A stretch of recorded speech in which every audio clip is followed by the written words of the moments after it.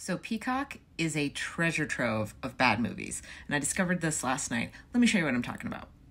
So we have our typical asylum-y trash, like this two-headed shark attack or 200 miles per hour, which is clearly like a Fast and the Furious ripoff.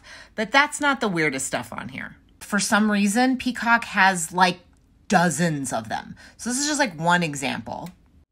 But there are so many more, you guys. Like Android Cop, Baker's Union, Bigger Than the Game, which has a cover that seriously looks like someone was learning Photoshop. Let's not forget Bold Evil Liar, or a holiday classic like Christmas on My Block. This is just the tip of the iceberg, you guys. I have questions. Guys, more sequels. Oh boy. Sequels again. What? Ah, the literary classics. Okay.